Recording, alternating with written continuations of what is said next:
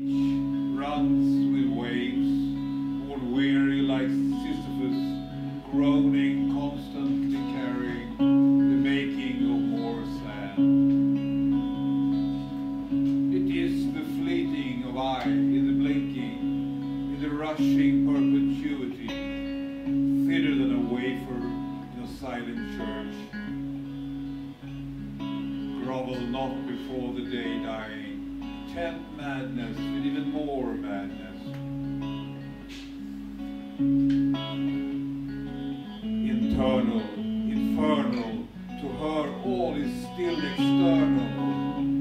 The receding moon, the porous journal, dead man rolling in the after shadows, the echo has been.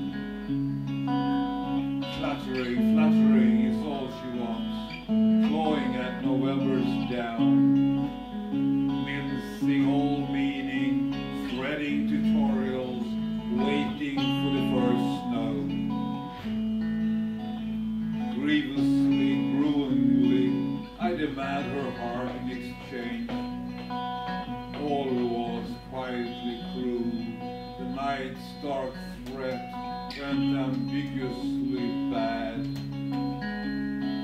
The madness of consciousness, the futility of understanding, the call of weary wise, the dying of the eye, leaves a brisk formality, a love to die for.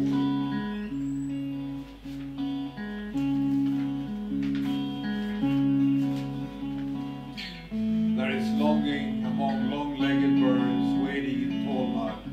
There is longing for frivolous sun. Among small men there is a hum. In the falling darkness there is constancy. In the solemnity of eyes rolling with the tide, there is always I. Frivolous, she said, laughing. This is just the beginning. There is so much more, she smiled. It's pure madness. She looked serious.